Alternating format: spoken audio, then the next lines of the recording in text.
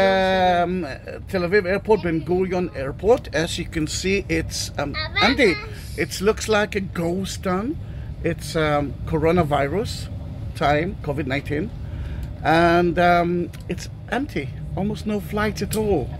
We are really not in a good situation of corona. Then we are totally red now. Then no one can actually visit Israel now, and almost no one can leave Israel. Then you can see the airport empty. Look at the parking lot, empty.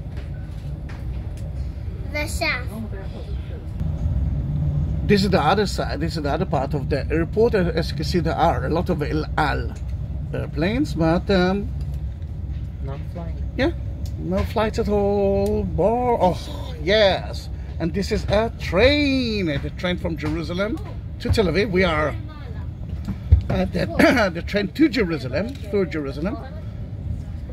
Airport is a ghost town now. It's summer in August 2020.